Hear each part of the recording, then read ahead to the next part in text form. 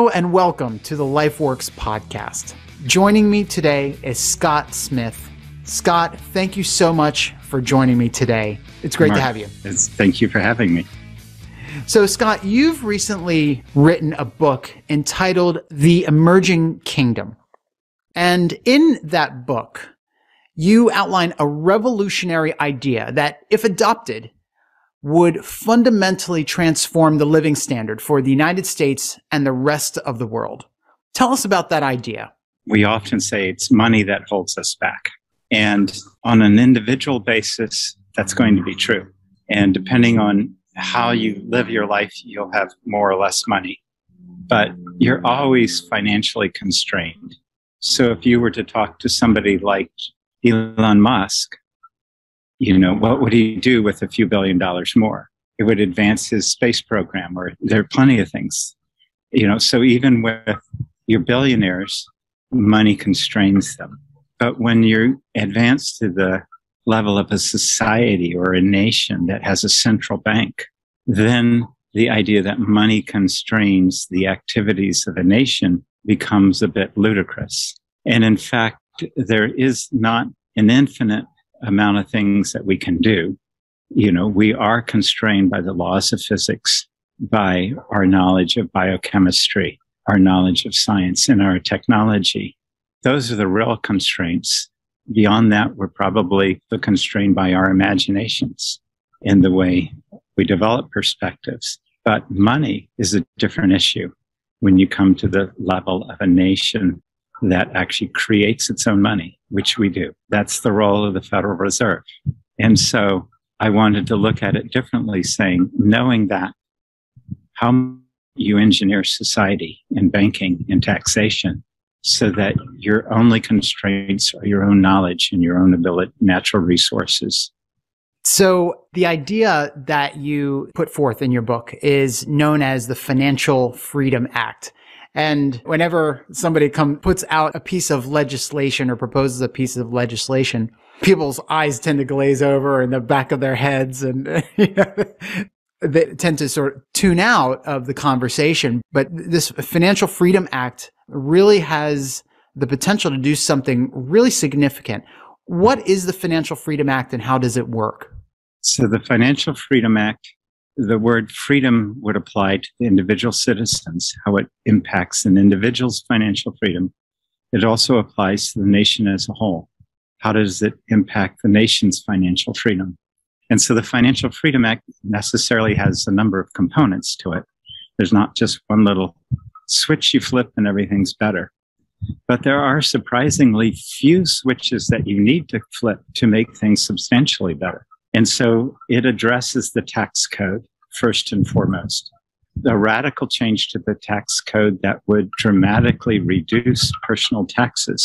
And yet you could generate 3 times the revenue of what we do today. So obviously that bears explaining.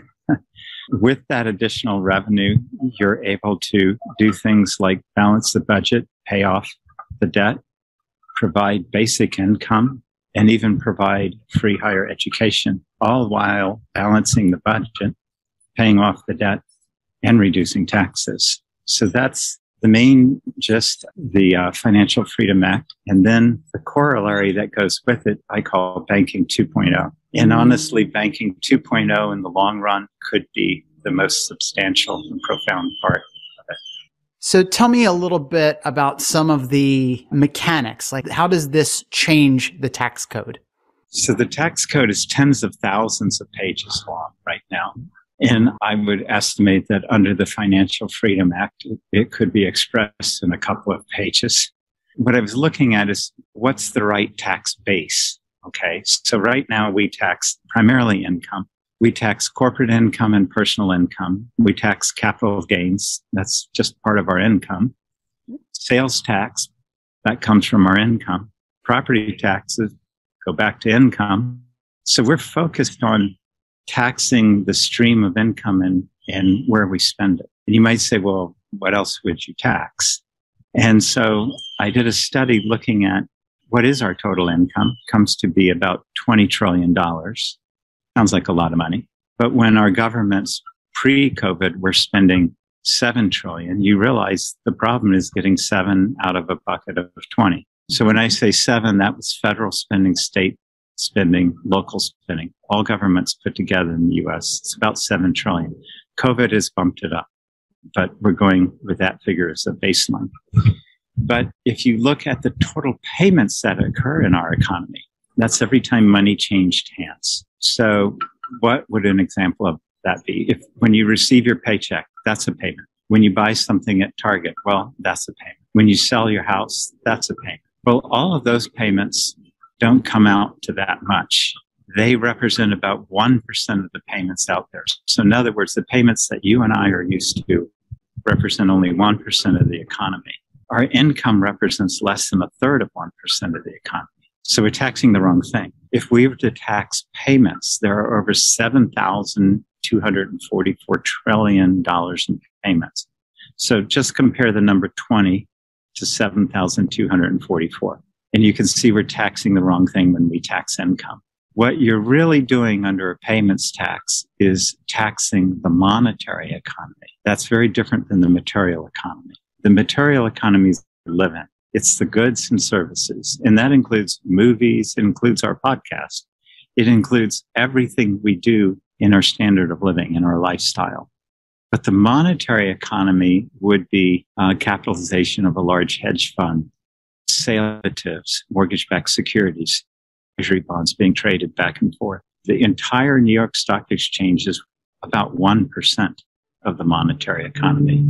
So only people who are into arcane parts of financial assets really have an appreciation for the size of the monetary economy. And so if we were to tax the monetary economy or just every payment at 0.2%, you would collect over 3 times the revenue that we collect today. And you would not have to have any personal income taxes anymore. You wouldn't need sales taxes at the stores. You wouldn't need property taxes. There's taxes at the gas tank, gas pump. You wouldn't need that. When you pay your phone bill, you look at that, maybe a third of that can be taxes, excise taxes. You rent a rental car, half the cost is taxes. Taxes impact you way more than you think. So if you were able to get rid of all of those taxes, replace them with a 0.2% payments tax, the taxes you personally pay would plummet because the synthetic monetary economy, it would be a fee on that movement of money. And that fee generates so much revenue that there's no reason for personal taxes anymore. So it's transformative. We'd be collecting about 14.5 trillion. And right now they spend about 7, but they only collect about 5. That's why we have such a big deficit. We borrow that. Then we pay interest on that borrowing. And then that grows. I mean, our national debt right now is around 30 trillion. A lot of states also have state debt. A lot of municipalities have debt. So if you'd like to look at maybe the effect on an individual, let's just pick a single person earning $100,000. Today it depends on where they live, but they're paying at least $30,000 in taxes. If you're in New York or California, you can be north of $40,000. That's a lot out of $100,000. With the payments tax, you pay $200. So instead of 30 to 40,000, 200, that's your whole tax bill. And that's all. But under the Financial Freedom Act, not only do your taxes go to $200, but you get another $24,000 in basic income, free healthcare, free college. So in other words, you're doubling and tripling the net money that you have to work with. So in the current state of affairs now, you said we're spending 7 trillion, collecting 5, with basically an ever increasing debt that it doesn't sound like we can ever get out of. Under today's paradigm, it would be impossible. And it's so much so that you have new fields in economics that purport to show you, well, we don't need to pay it off. So modern monetary theory would argue that. Whether they're right or wrong is immaterial. I see their point. But at the same time, I think we're spending around $500 billion in interest. I mean, it's just a waste. And I would argue that it is and the increasing debt contribute greatly to inflation. And there are a lot of technical reasons for that. And you can get smart people on either side of the argument. But if you look at it from an expanding money supply, debt, treasury bonds are every bit as much of money as currency is. So we have an extra $30 trillion of money out there being used for buying financial assets. So one of the reasons the monetary economy grows so rapidly is that's its own form of inflation. And now we fool ourselves and say, wow, Apple stock's up. The value of my house is up. I'm getting richer. But you're not really. Those assets are growing in their notional value in large measure because we've been pumping money into the economy. Look at what happens when we borrow, say, $1 billion.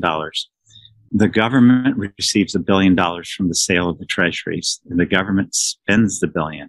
It goes right into the pockets whoever is vending to the government, including individuals that receive benefits. And so that money goes right back into the material economy. Meanwhile, those $1 billion of treasury bonds are liquid assets. They're just like money. There's one difference. They earn interest. So the billion turns into 1.1 billion after a while, then 1.2 billion, keeps going up. So you went from 1 billion in cash into 2 billion in monetary instruments, the cash plus the treasuries, of which part of that increases with interest. So we've been doing this a very long time. That's why bread used to be 10 cents a loaf and it's $4 today. People talk about inflation again today in urgent tones, but the real urgency is what's happened over the decades and over the century. How much would we collect if we did as you proposed and taxed payments? Around $14.5 trillion. So double what we currently spend today. Yeah, almost triple of what we collect and almost double of what we spend. So if it puts so much more money into our pockets, I can obviously see some of the benefits of that, right? For our standard of living. There's so much more we could do with that. Would giving people so much more in their pockets, now, mind you, I'm not saying I'm opposed, just asking a question. Would that create a kind of inflation with putting so much back into their pockets? That would be the biggest concern. Yeah. Again, in economics, people will tend to use formulas, models, and they'll make passionate arguments that yes, this will, or no, this won't. And you don't know until you try it. So what you have to look at is the root of inflation in terms of deficit spending. So we now have a balanced budget under this. So that's good. We're actually paying off the national debt. We could pay it off in about 10 years this month. That's good. The question becomes, if consumers had that much more to spend, would it be inflationary?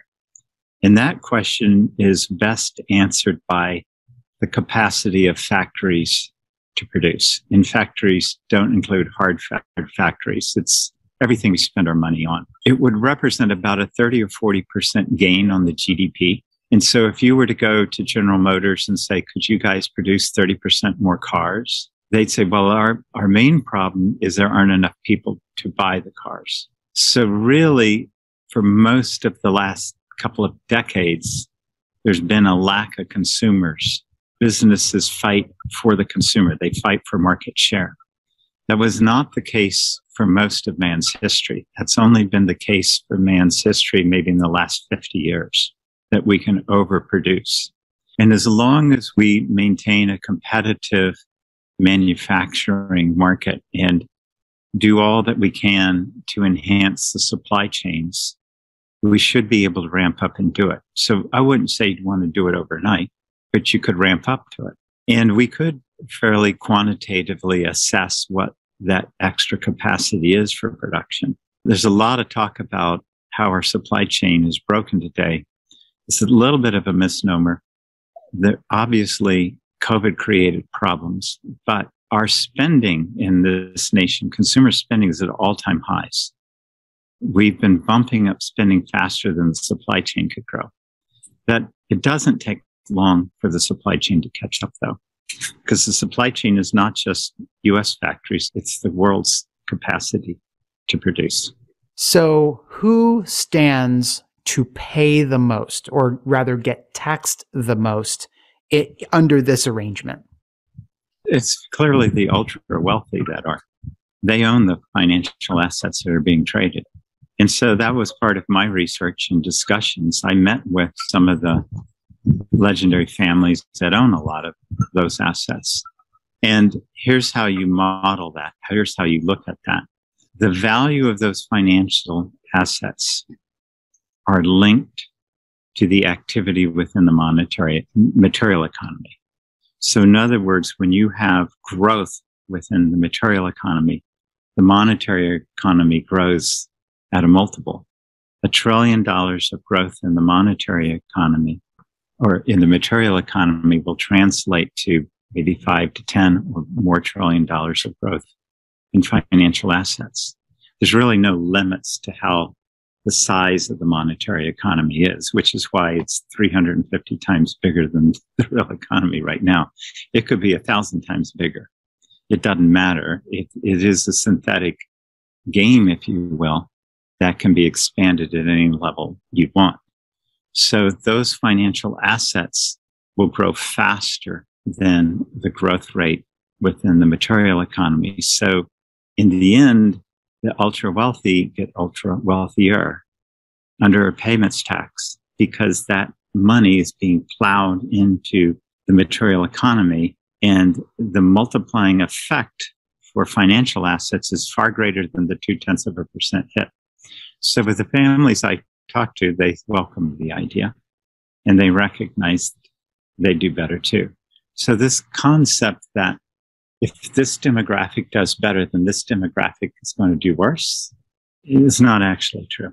We design our current tax codes to reflect that, and we make it true, but in reality, within the real economy, it's never been true. So like if you build a house, some people build you a house, you have a house, and they do better because of their wages and what they've paid. Everyone does better. It's not like you get a house only because somebody else went more houseless. It's economy doesn't work that way. Our thinking, zero-sum game, does not reflect reality. Who would oppose this? I think there'd be a lot of people at the IRS out jobs, so maybe they wouldn't like it. Maybe 30% of the big accounting firms' revenue comes from taxation. I've met with executives there, and the thought of them not paying personal taxes or corporate taxes more than made up for the fact that there was going to be a loss of a part of their practice. I think there's some naysayers that just say nay. But again, this idea that there's going to be a substantive set of winners and losers, again, not a reflection of reality. When we developed, there were people who raised horses and created carts that lost their business, but then they gained other jobs. It's just a transition of jobs. There wasn't any factor within society that lost because of the development of the train or the development of the car or the development of the airplane. The internet came along. Now we all have email. We all do better. That's the nature of progress, is that we all do better and better and better. This is a step in the right direction for progress. So literally, you can have all winners out of it. What would you need to set this up to go from where we are today to taxing payments universally? What kind of infrastructure would you need? Oh, well, that's the remarkable part. The infrastructure is in place. The payment system already has the capacity to shave a fee off of any payment. It's pretty minor programming to do that. Payments tax is far easier to collect than Social Security taxes or Medicare or income taxes. Those are horrendous to try to collect. We've developed a lot of infrastructure to do it, and you'd need almost nothing for payments taxes. Now, I think it's worth noting that we could have done this, say, 10 years ago or 20, but we couldn't have done it that much further back because the monetary economy had not expanded like it is today. And so This wouldn't have been possible always. It's only more recently possible, nor did we even have the technology or the data to understand how many payments there are. We've only been able to do that because the Federal Reserve has developed a concerted effort to do this. And they've done it in conjunction with the other central banks around the world, all coordinated through Basel, Switzerland, and the Bank for International Settlements. They created the project. The Feds became partners in to be able to keep track of this. So now we do have the data, and we're able to, about a year after the fact, and it's published annually in a book called The Red Book, which is available for public consumption. You simply go to the website bis.org and search for The Red Book. You'll find it. And then look up the United States and figures I'm giving you. Who would administer this? I think you would have the IRS administer it. So the IRS could also help administer basic income. So you might really be able to save a lot of the jobs there and, use the existing infrastructure to make these changes. So I want to actually go back to something that you said, that you mentioned something about universal income if you don't make a certain amount. Is there a danger that certain people could lose the incentive to earn for themselves? Yeah. So the way I see basic income is you absolutely don't want it to stop when somebody hits a certain threshold because you built this disincentive to work. The main challenge with welfare is it disincentivizes people to work because they lose their welfare if they work. And I've done a lot of work in the field with people who are on welfare, and many of them are working and they work under the table. And they're working under the table because they don't want to lose their welfare, but they're working because the welfare is not enough for them to really live off. So basic income would flip that problem on its side. You would eliminate the welfare trap that we have today, and it keeps millions out of work. And you would eliminate that problem with basic income.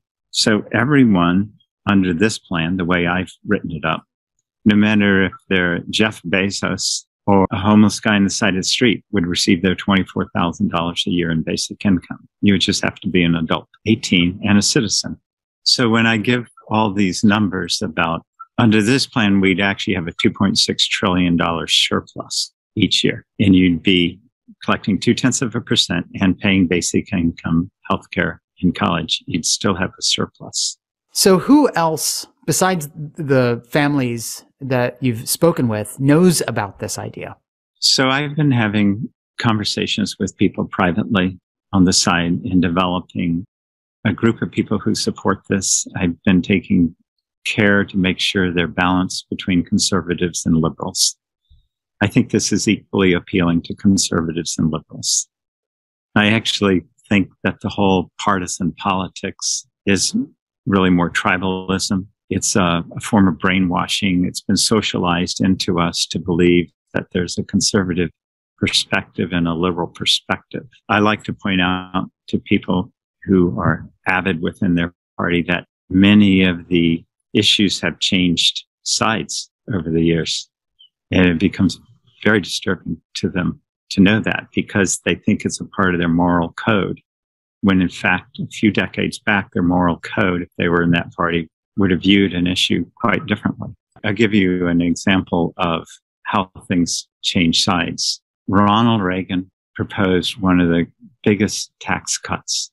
We went from a 70% income to a 28% income. And John F. Kennedy was the other president that proposed the biggest tax cut. We went from around 91% income tax to 77 and then 70%. It was after his death, but he campaigned on that. And so the conservatives in 63 and 64 were up in arms about this tax cut, when with Ronald Reagan, it was a conservative cause to cut taxes. So these notions, they have nothing to do with the true conservative or liberal or progressive perspective. They're crafted and arguments are made around them so to rile up certain constituencies so they'll vote Democrat or Republican. There's no real truth to any of that. So in years past, when people have wanted to make significant change to the monetary system, including presidents, they've often been met with either a fatal end or a near fatal end. So there are some people who have a lot riding on it. Is this one of those dangerous ideas? No. A lot of people think it is, and a lot of people react that way when they read my book. But, the people that they point to that would do me in, I've met with a lot of them already. So what can people do if they want to support you or run with this idea? I think as it comes out into the public discussion, sharing it on social media, talking about it, supporting it, I think when the time is right, the notion will catch fire and people will naturally support it. And there'll be a lot of discussion around it and probably a lot of misstatements about it. But the core truth prevails. How long do you think this would take to implement? Well, it could be implemented in phases. It's not necessarily something you do wholesale. I've been asked that a lot, and we could replace Social Security taxes with a very tiny payments tax initially, see how it works, and then gradually phase it in if that's what we wanted to do. You could also start with Banking 2.0 without any changes to the tax code. That could have a material effect on the economy as well. So tell me more about that. Tell me more about Banking 2.0. What does that look like compared to today? That's the part of the Financial Freedom Act I enjoy the most. It'll probably always receive less attention than a tax cut and basic income. But the other big tax in our society today is banking, especially in the form of interest. So think of this for a moment. Even with low interest rates, when you buy your house, by the time you paid your mortgage, you paid twice the amount for your house. So in other words, say you buy a house for $500,000, you pay the builder $500,000, and then you pay the banker $500,000. The builder built the house. He had laborers and brought material in. What did the banker do? And so my background is I was the pioneer behind mortgage-backed securities for commercial loans. I did the very first of those pools. And it was absolutely incredible to me to think about there's alternative sources of capital other than being a bank. So I've loaned out billions of dollars. I don't have any money. There's no capital base behind that. Now, one of those dollars came from me. It came through bonds that were offered that generated the money. So it's a different source of capital than a depositor at a bank. And so once we put in place commercial mortgage securitization, interest rates on commercial mortgages went from around 10% down to around 5%. We cut the cost of funds by doing that. Gradually, as I thought about that, you look at what would Banking 2.0 be. Today, Banking 1.0 is you have a bank. It needs to get depositors. It has to have its own cash from shareholders. And then you can lend some of that money out. You need a reserve. And all the regulations in banking, most of those regulations in banking, and the banks have become more and more regulated over the decades, are to protect the consumer from losing their money, the depositor from losing their money. The irony is that today, 21st century, our banks are able to do less than the Medici family did in the 14th century, who were venture capitalists. They did factoring. They did all sorts of types of financial instruments and lending that are illegal today or are relegated to non-banks. And it's just to reduce the risk. So how should a bank be structured? Banks should really simply be service agents. The Federal Reserve ought to hold the money. So in other words, let's say you go to JP Morgan and you deposit $1,000. That should go into the Fed. And JP Morgan's role is only as a service agent. They provide you the software to manage your money. And the Fed does not need your money. It disappears into a black hole. It literally disappears then. And when you want your $1,000 back, the Fed regenerates it. And now you have your $1,000 because the Fed is in the business of generating reserves. The Fed creates money and destroys money at its will. That's what any central bank does. It's nothing unusual about it. It's not this horrible fiat currency people talk about. All currencies, all money is fiat. Land is not fiat. Grain is not fiat. Gold is fiat. It doesn't have the utilitarian value that we assign it. And so the Fed would create money to repay a depositor, and it would hold the money safely. And you would never have a run on the bank because the bank's not holding your money. Oh, when the bank wants to make a loan, that's an independent action. It has nothing to do with the deposits it's turned over to the Fed. Nothing whatsoever. When I loaned out billions of dollars, it had nothing to do with deposits that I had received. I'd received no deposits. The money was generated by bonds. It could as well been generated by the Fed. I was an originator. My job was to underwrite loans and make sure they were good. And if they were good, then the money would pass through me to the borrowers. I was just a service agent. And all banks could be that. Now, if the Fed is generating the money and you're not exposing the depositors to any loss, why shouldn't the Fed make small business loans? Why shouldn't it make venture capital decisions? Why shouldn't it be funding private equity? Banks should be able to do whatever is a reasonable financial transaction. They should be service agents. Instead, we've siloed this. We have venture capitalists, we have private equity. All of these types of entities could source their capital through the Fed. And if the Fed is just generating the money out of thin air, why would you charge interest? So you should be able to go to any bank and get a loan. The money comes from the Fed, and you buy a house with it and not pay any interest. And you could cut the payment of mortgages in half. Now, you would have to change the underwriting standards on getting a loan because otherwise house prices would double overnight. So that's a simple thing. Right now, when somebody qualifies you for a loan, they take a third of your income, 33%. And that's the amount you could pay for payments. But if payments are cut in half, you take 17%. That's the new qualifying factor. And now everyone can enjoy housing at half the price without the price of housing going up. That's banking 2.0. You see, the power of banking 2.0 is it liberates you from misconceptions about money. From the United States point of view, from a nation's point of view, banking 2.0 would put our country in the most powerful strategic position it has ever been in. Since the Fed can generate that capital, and since the dollar is the national currency, our large banks can become the financiers of the world at a lower cost than any other nation will have for their own capital. Currently, China is consuming Africa, buying out the natural resources, financing these nations. But we could step in and do it at a cheaper cost and in more friendly terms than they do. We could partner with countries all around the world through a banking 2.0 system.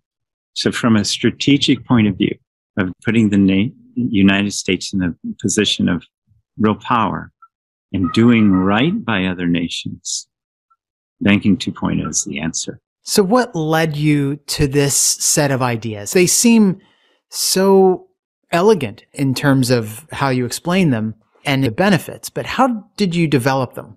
I studied the situation a lot and thought of it from different perspectives. I called it the farmer, the hunter, and the handyman. Like three guys living in the woods by themselves, no money. And what did their economy look like? When would they have inflation? When would they have surplus? What does a national deficit mean to three guys in the woods? And you begin to model it that way, and then you interlay money in there, and you begin to understand economic principles in a new way. It's almost like a cartoon. I've shared that scenario and way of looking at it, which I put in my book, with some pretty good minds on Wall Street. And it was eye-opening for them too. They're like, oh, I get why this works. Because we learn principles through reading the Wall Street Journal or economics classes, and they're just really philosophical theories about things. And if you want to understand how things really work, you reduce it down to these levels and extend up. So that's why I address the idea of inflation with basic income the way I do. Because if you have these three guys in the woods and there's no money involved, and let's say the farmer breaks his arm, and instead of working 8 hours a day, now he has to work 16 hours a day because he's slower. For every hour he puts out, he's getting half as much with the others. He's experiencing inflation. You see what I'm saying? There's two types of inflation. There's notional, where your salary doubled and the price of goods means nothing. It's just notional inflation. That's more from the money supply. except the money supply is not evenly distributed. So we do experience erosion from people who don't have as many financial assets. They fall behind the ones that do from notional inflation. But there's another more dangerous type of inflation, and it's where maybe you used to have to work 6 months to get a car, and now you have to work 18 months to get a car. And we are experiencing that. So my father's generation, you could save up a little while and buy a house, build a house. With my kids, that's not the case. And so in other words, you have to work longer and harder to have a house. That's the dangerous type of inflation. That comes from reductions in productive capacity and efficiency. It's like being a farmer with a broken arm. You're having longer to get the same thing. That's the dangerous type of inflation. And that comes from productive efficiency changing. And once we recognize that, you can develop governmental regulations around that to enhance efficiency, not decrease efficiency. That's the key to a better life, better standard of living for people. What's the one takeaway you want people to walk away, from this interview with? If we re-engineered our financial operating system, we could all live a much higher standard of living with the factories, roads, and cars that we have today. We're our own worst enemy. We hamstring ourselves with archaic financial operating systems. It sounds like a no-brainer, Scott. Thank you so much for enlightening me with these concepts and for sharing them with my audience as well. I definitely have to have you back on because I want to learn more about some of the other principles that you've been thinking about that really underpin this. It's more than just banking, more than just changing the tax code, but there's more to this than meets the eye. And I want to have you back. So thank you so much for taking the time with me. It has been amazing to talk with you today. Thank you. It's been my pleasure, Mark. Hey guys, thanks for watching and listening. Hit the subscribe button and you'll never miss an episode. And check out some of these other clips from the podcast.